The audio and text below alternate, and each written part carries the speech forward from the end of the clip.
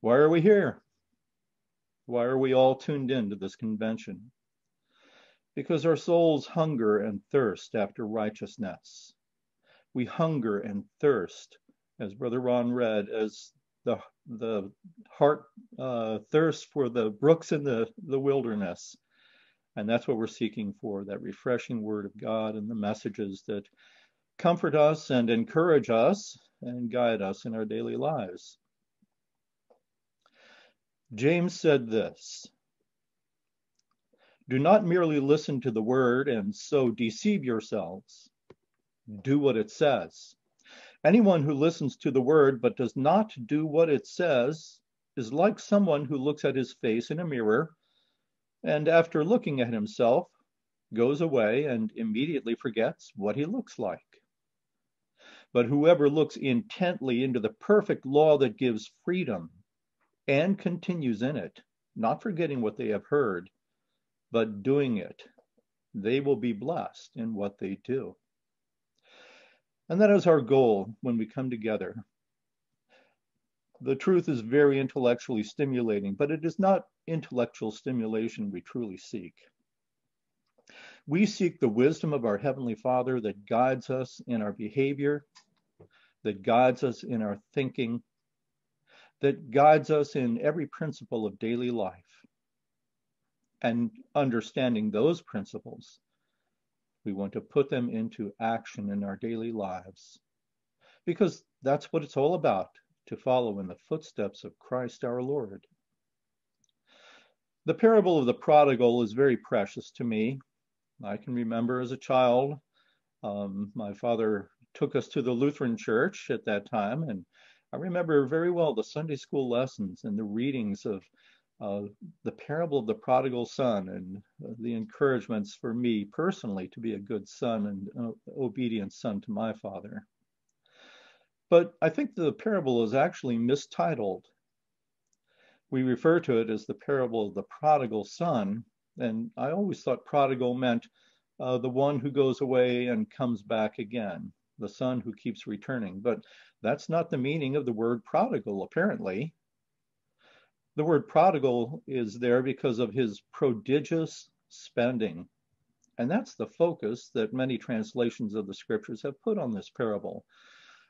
The son who spent a lot of money. But I don't think that that's really an adequate title for this parable. I would look beyond the son and look at the great example and wisdom of his father. I personally refer to this as the parable of the merciful Father. We'd like to spend some time and read it just to refresh our memories. Starting in Luke 15, verse 11. And he said, there was a man who had 2 sons. The younger of them said to his father, Father, give me the share of property that is coming to me. And he divided his property between them. Not many days later, the younger son gathered all he had and took a journey into a far country, and there he squandered his property in reckless spending. And when he had spent everything, a severe famine arose in that land, and he began to be in need. So he went and hired himself out to one of the citizens of that country, who sent him into his fields to feed pigs. And he was longing to be fed with the pods that the pigs ate, and no one gave him anything. But when he came to himself, he said, how many of my father's hired servants have more than enough bread? But I perish here with hunger. I will arise and go to my father, and I will say to him, Father, I have sinned against heaven and before you. I'm no longer worthy to be called your son. Treat me as one of your hired servants. And he arose and came to his father. But while he was still a long way off, his father saw him and felt compassion and ran and embraced him and kissed him. And the son said to him, Father, I have sinned against heaven and before you. I'm no longer worthy to be called your son.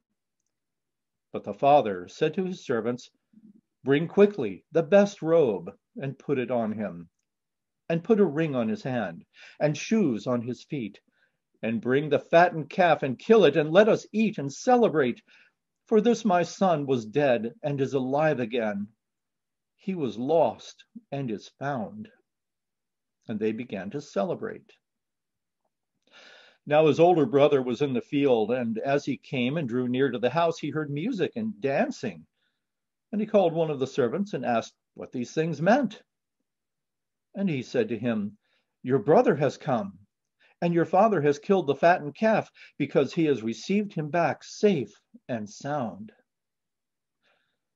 But he was angry and refused to go in. His father came out and entreated him. But he answered his father, "Look, these many years I have served you, and I never disobeyed your command, yet you never gave me a young goat that I might celebrate with my friends.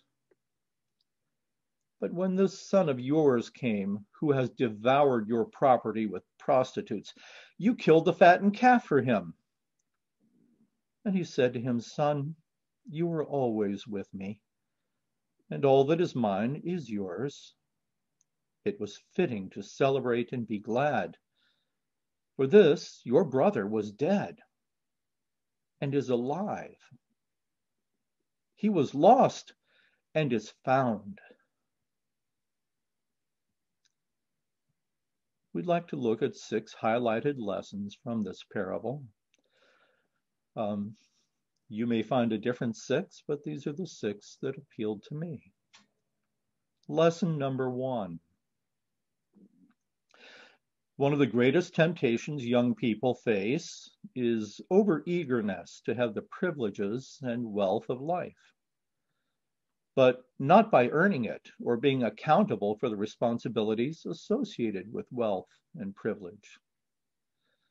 And I might say that could expand beyond just young people, expecting to get something for nothing in this life and not bearing responsibility for that which has been put in our stewardship. In 2 Timothy chapter 2, verse 22, we read, "Flee also youthful lusts, but follow righteousness, faith, charity, peace with them that call on the Lord out of a pure heart." And he's admonishing all the brethren, not just the young ones there, but flee youthful lusts.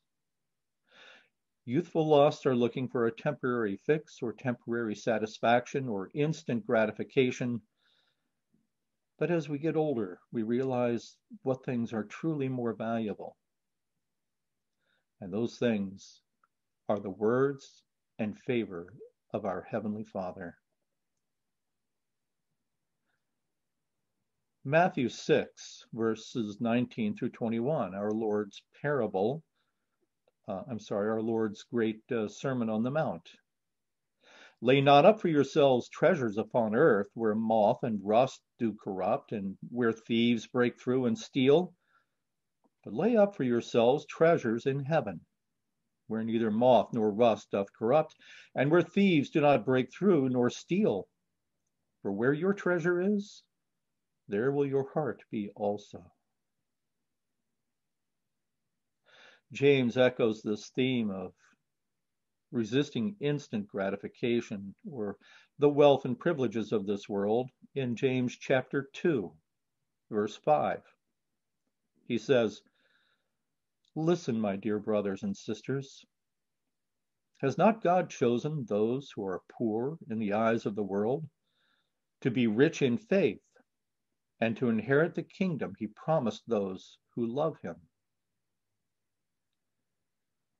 And again, the wise counsel of Apostle Paul in 1 Timothy chapter 6, verses 7 through 10, he says this very well.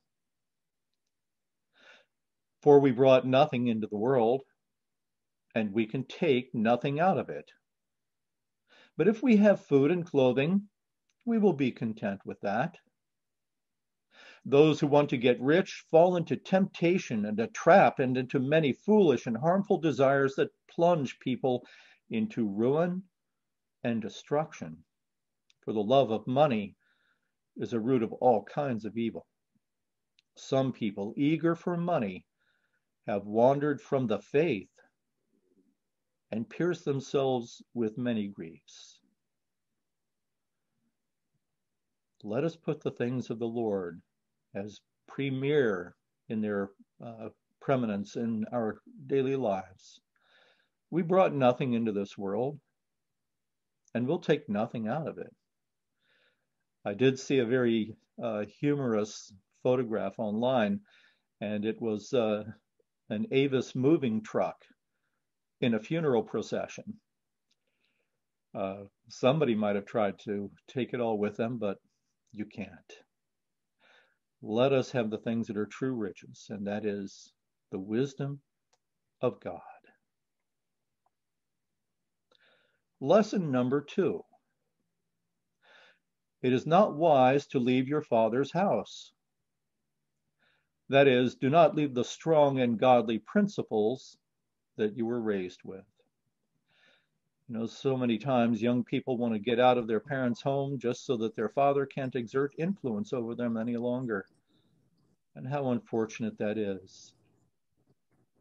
Our wise Heavenly Father has given us such treasure, such wealth.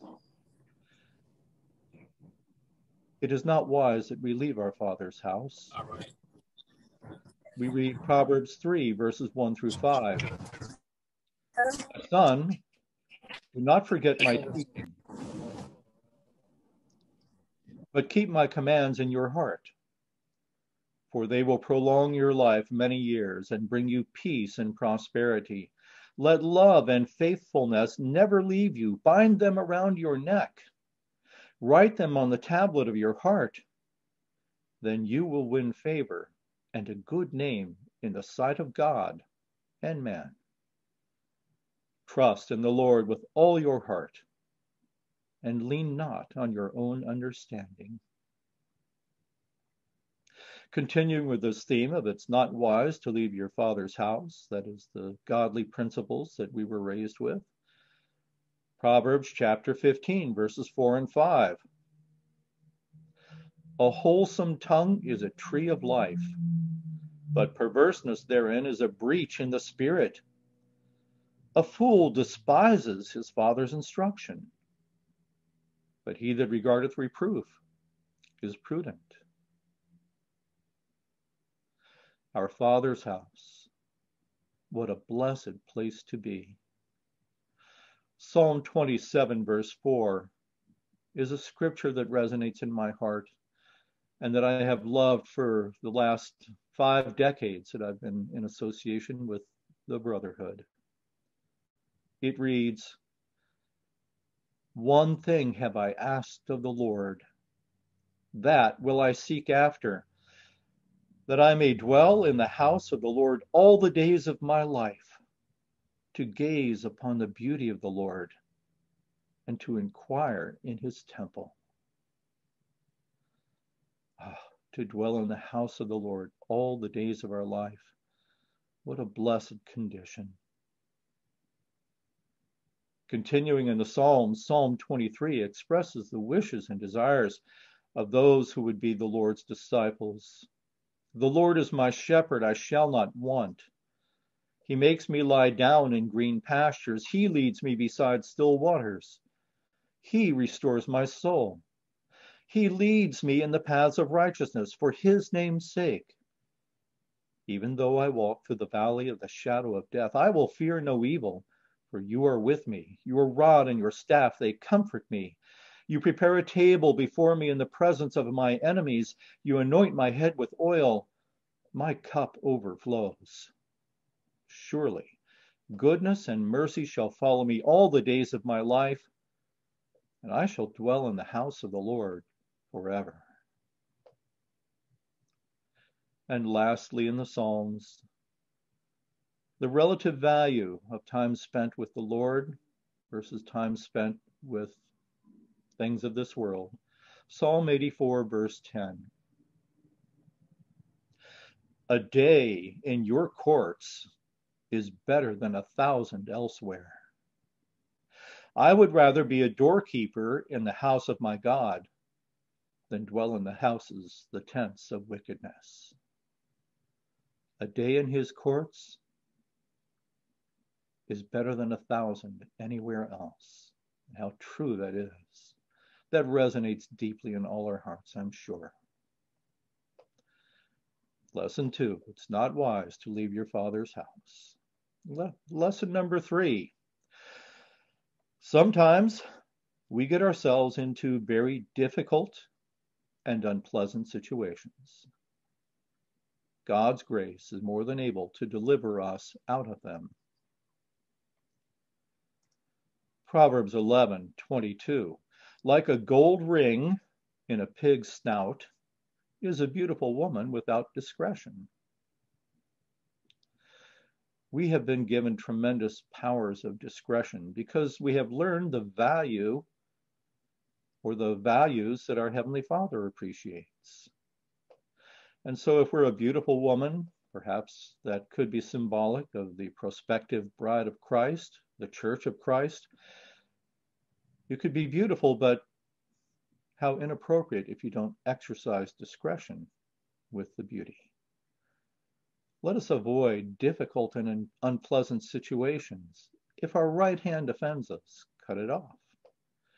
If our tongue offends us, cut it out.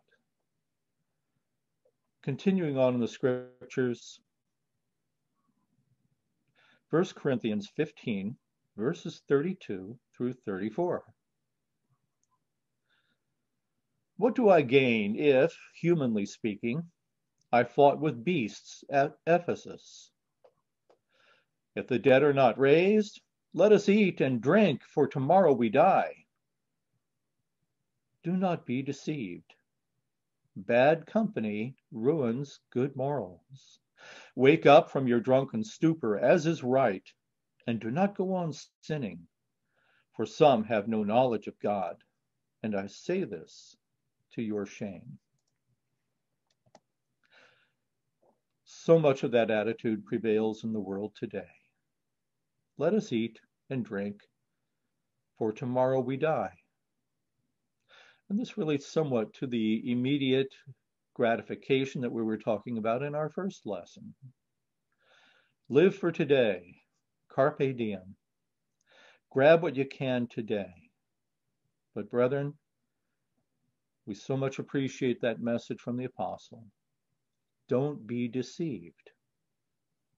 Bad company ruins good morals. Hanging out with the wrong crowd is not healthy for our spirituality. Let us seek the fellowship of the Lord's people. Continuing in 2 Corinthians chapter 12, verse 9, Apostle Paul had a thorn in the flesh. And we've had many interesting speculations in our fellowship. Some brethren have made various applications of this in many wonderful, well-studied discourses. But whatever his thorn in the flesh was, it troubled him and made him feel that he could not serve the Lord as effectively as he desired.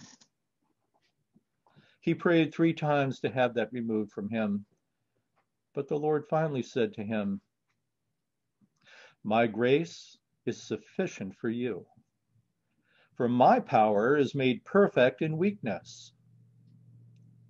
Therefore, I will boast all the more gladly of my weaknesses, so that the power of Christ may rest upon me."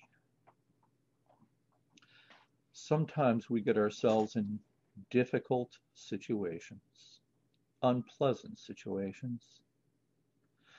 But never let us feel that we are beyond the grace of God. Brethren, if we confess our sins, he is faithful and just to forgive us our sins, and the blood of his Son cleanses us from all unrighteousness. What a beautiful, beautiful scriptural promise. And lastly, the Apostle James weighs in on this. James chapter 4, verse 6. God gives more grace. Therefore it says, God opposes the proud, but gives grace to the humble. And in the prodigal son's destitute condition, in his miserable circumstance, when he would have craved to even eat the food that the pigs ate, a moment of clarity came to him. He realized his pride and his arrogance and his foolishness, and he humbled himself. And in that condition of humility, his heart was prepared to return to the fellowship of his Father's house. Lesson number 4. The action of true repentance and turning to Jehovah God to change your life is very powerful.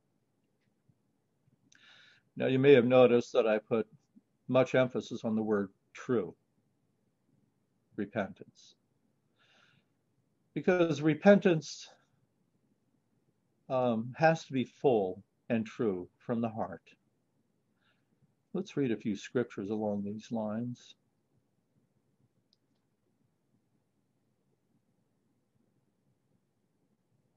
First Corinthians chapter 2. I'm sorry. 2 Corinthians chapter 7, verses 8 through 10. We remember in 1 Corinthians chapter 5, Paul rebuked the brethren for their tolerance of a brother who was living in an immoral condition. And in 2 Corinthians, he reprises that, he revisits that to temper their treatment of this brother, to temper their estimation of themselves and their spiritual validity. So 2 Corinthians 7, 8 through 10. For even if I made you grieve with my letter, I do not regret it, though I did regret it. For I see that that letter grieved you, though only for a while. As it is, I rejoice, not because you were grieved, but because you were grieved into repenting. For you felt a godly grief, so that you suffered no loss through us. For godly grief produces a repentance that leads to salvation without regret, whereas worldly grief produces death. There are two different types of grief spoken of here: godly grief and worldly grief. What's the difference? Godly grief is grieving because we feel a sense of having offended, disappointed, let down our Heavenly Father, that we have not brought honor to His name. Worldly grief is rooted in self-pity. We grieve because perhaps we've lost our reputation. We grieve because we've lost a financial or social advantage. We grieve because we care so much about ourselves, how we look, how we appear to others. But it is not about us, dear friends, as we all well know. It is all about bringing honor to the Heavenly Father. And so, true repentance, godly repentance, going to the Heavenly Father and confessing our sin before Him, leads to salvation. But a grief that is rooted in self-pity only promotes carnality and does not effectually lead us in the steps of Christ. Lesson number 5. God is expectantly waiting for us. We recall in the parable that as the son is returning to the father saw him first. In other words, the father was standing, watching, waiting daily, earnestly waiting for the return of this son. And when the son returned, the father did not go into the house and make the steward of the house greet the son at the door and ask for some sign of contrition, or to sign a letter admitting that he was wrong in all that he had done, or making him grovel, making him wait, making him worry. No. The father didn't even wait until the son came to him. He ran to the son. And I think that this pictures the magnitude of our Heavenly Father's heart. I said that the parable might be better entitled The Parable of the Merciful Father, because this parable instructs us so much about the character of our Heavenly Father.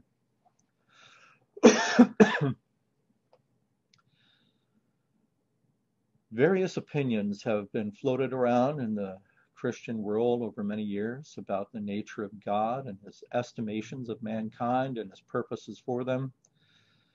Through the Dark Ages, there were the few that would be saved from hellfire's eternal list of torments, and that was held over the heads of many people for many years. And then as the truth about hell came to the fore in the ministries of Brother Russell, we left hellfire and its torments behind. But in the separation between various brethren, some forming the Jehovah's Witnesses and picking up on the second death, they made second death a terror and made God a very vindictive and judgmental God who would condemn most of those who are alive today to second death because they did not accept the message that was in the earth. Hellfire, the threat of second death, they're both means of intimidation. And are they really effective in encouraging us to serve the Lord? I would say they are not. God has cast out the spirit of fear. He has given us the spirit of love, the spirit of a sound mind, and the spirit of wisdom. Various misrepresentations of the Heavenly Father have been wrought upon mankind. We read of the severe man in Luke chapter 19, verses 20 through 22. And this is our Lord Jesus at his coming, judging the servants.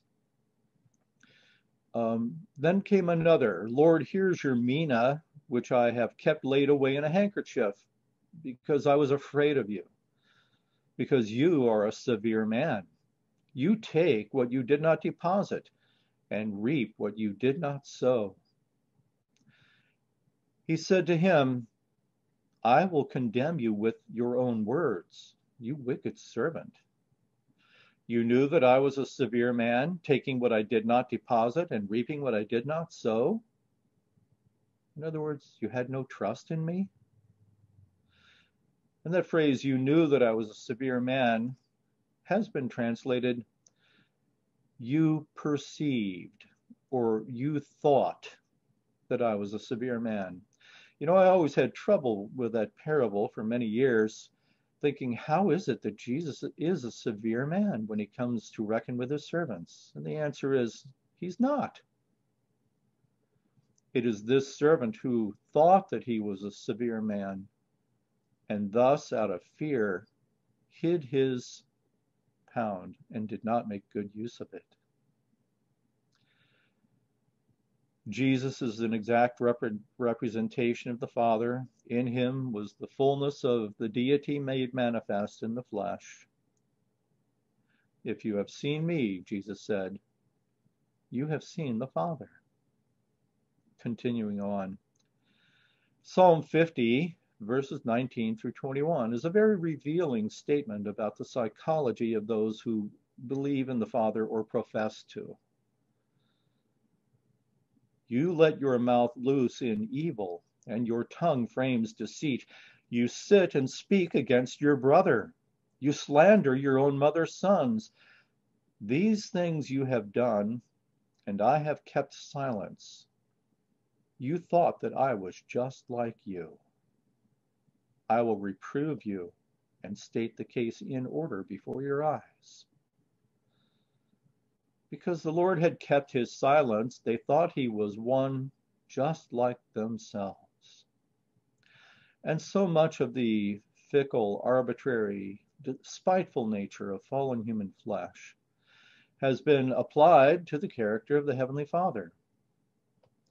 You know, some seem to have the idea that God is just like us, except that he's 12 feet tall. but that's so far below the estimation of our true God. Think of the best person you ever met in your life and know that that person next to our pure Heavenly Father would seem almost evil by comparison. The noblest and highest being in the universe is personified in this statement: God is love. And because mankind had not had the Lord speaking directly to them, they took off on their flights of fancy and the theology that they crafted and made him vengeful, vindictive, narrow, hateful. Matthew 18, again on this theme that God is expectantly waiting for us. Matthew 18, verses 10 through 14.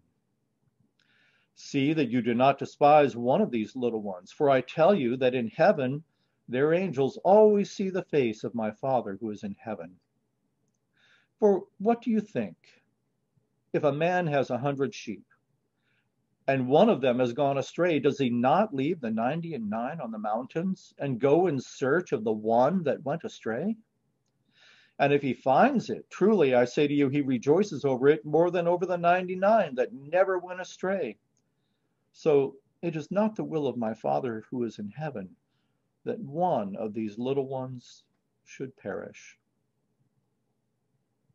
The 99 and 1 is a remarkable example of our Heavenly Father's care. He's not playing a game of percentages. He realizes the beauty, the wonder of life itself, the fearful and awesome manner in which he has constructed the human being. God created them to worship him. And the time will come when every knee shall bow and every tongue confess that Jesus Christ is Lord, to the glory of God the Father. God is expectantly waiting for us. We close this lesson 5 with a reading from the Weymouth. Weymouth on 2 Corinthians chapter 5, verse 20. On Christ's behalf, therefore, we come as ambassadors, God, as it were, making entreaty through our lips. We, on Christ's behalf, beseech men to be reconciled to God. You know, I remember being at the bank a few years ago and doing some Bible student transactions, and the check had a Bible Student Association name on it. And the young lady said, "Oh yeah, God of wrath and God of fear, right?" As to kind of challenge me as a Christian. And I said, "His wrath is only against unrighteousness." And that seemed to quiet her down a bit. Like, oh, I hadn't thought of that. But that's the way it is. And in our ambassadorship for the Heavenly Father in the darkness of this world and in these troublous times, what better motivation, what better message can we have than that God has a plan? And the plan is going forward as He intended it to. And that plan is not just for me. That plan is for you. We, on Christ's behalf, reconcile people back to God, saying that He is the best person I have ever met in my life. You cannot imagine how wise and how loving and how merciful and how patient He is. Lesson number 6, and it's a big one, I think. We should rejoice in the good fortunes of others. Apostle Paul admonished us in Romans 12, verses 15 and 16, to rejoice with those who rejoice, weep with those who weep, live in harmony with one another. Do not be haughty, but associate with the lowly. Never be wise in your own sight. Rejoice in the good fortunes of others. Rejoice in the good fortunes that they may have in family. Rejoice in the good fortunes that they may have in service to the Lord, in opportunities to do for the brotherhood. Rejoice with those who have good health, even though you don't. But I love the balance as well, that our hearts are tender toward the brotherhood, and we weep with those who weep. And had the elder brother of our parable been able to do both those things, he would have been blessed in the receiving of his brother in figure from death back to life again. He could have rejoiced at his good fortune, and knowing his brother's grief and weeping, to weep with him as well. Could we do this with one another every day, brethren, how greatly blessed we would be. More from Apostle Paul in 1 Corinthians 10, verse 24. Let no one seek his own good, but the good of his neighbor. Philippians 2, verses 3 and 4. Do nothing from selfish ambition or conceit, but in humility count others more significant than yourselves. Let each of you look not only to his own interests, but also on the interests of others. We should rejoice in the good fortunes of others. Well, the scriptures are powerful, and if we could take all 6 of these lessons to heart, keep them in the forepart of our mind each day, how blessed we would be. To review them in conclusion, the 6 lessons are these. Lesson number 1. One of the great temptations young people face is overeagerness to have the privileges and wealth of life, but not by earning it or being accountable for the responsibilities associated with wealth and privilege. Lesson 2. It is not wise to leave your father's house.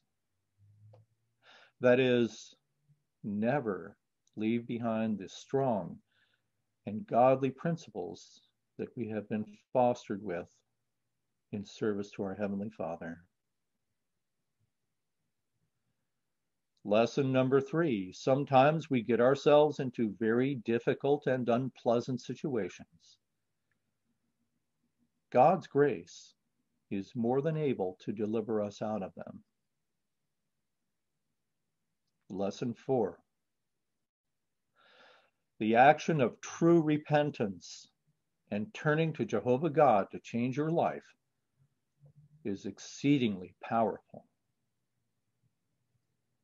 Lesson 5. God is expectantly waiting for us. The Father saw the prodigal when he was yet far away. God is not seeking whom he may condemn and shame and destroy, but seeking to bless all. Whosoever will, let them come and drink of the water of life freely. And lesson 6, we should rejoice in the good fortunes of others and weep with them when they have misfortune. Our closing scripture, brethren, comes from 1 Peter chapter 3. Finally, all of you have a unity of mind, sympathy, brotherly love, a tender heart, and a humble mind. Do not repay evil for evil or reviling for reviling, but on the contrary, bless. For to this you were called, that you may obtain a blessing.